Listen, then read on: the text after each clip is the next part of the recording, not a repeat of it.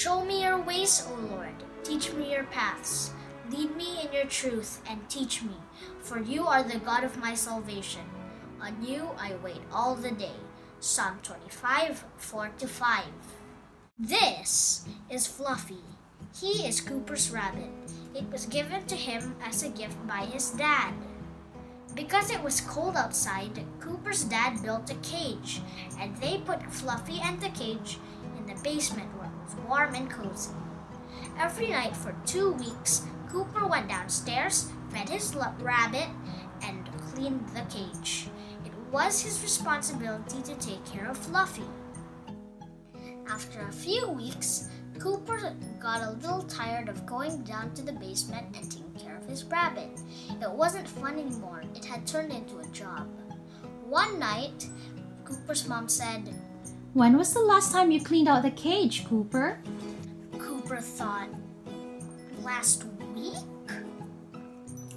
But he answered, "I'll do it right away, Mom." So he went down to the basement. When he got there, he could hardly go near the cage. He had to pinch his nose. The smell was awful, and Fluffy wasn't white anymore. He had turned almost white. So Cooper washed Fluffy, replaced the dirty newspapers with new ones, played with Fluffy for a bit, put it back in the cage. Then he had a brilliant idea. He remembered that his sister had just gotten a new bottle of perfume and bath powder. He decided to make Fluffy smell extra nice so that he wouldn't have to clean it every day. So Cooper went upstairs, snuck into his sister's room, got the perfume and bath powder, and hid them under his shirt. He quietly walked by his mother and went back to the basement. There, he sprayed the cage and Fluffy with perfume and powdered Fluffy with a generous amount of bath powder. Then, Cooper tucked the bottles under his shirt, snuck past his mom, and went into his sister's bedroom. Then he put back the bottles where he found them, and luckily, his sister was nowhere to be seen. Then he thought, "Oof, nobody's seen me." A little later, his sister arrived. She stood still and started sniffing the air. Then she said, "I smell my perfume!" She hurriedly went to her room and came out with her almost empty bottles. She looked at Cooper and asked, "Cooper, what did you do?" At that point, Cooper's mom intervened. Cooper thought she didn't know what happened, but she did.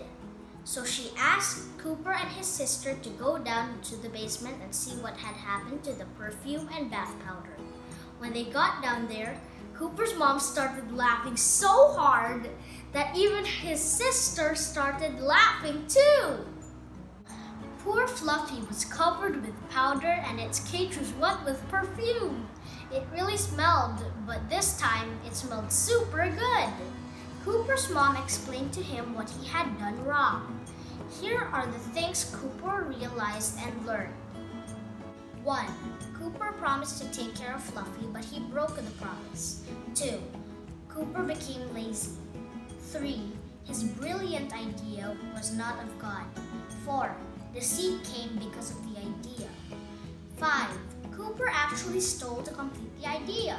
6. Cooper hid his wrong actions. 7. Cooper hurt his sister. So what happened to Cooper? He apologized to his sister, but he was never allowed to go into her room again without permission. Also, his dad made sure he cleaned Fluffy's cage every night from then on. God sees all we do, but if we ask Him, He will lead us into truth and into doing the right things. I'm Guio, and thank you for watching. Happy Sabbath!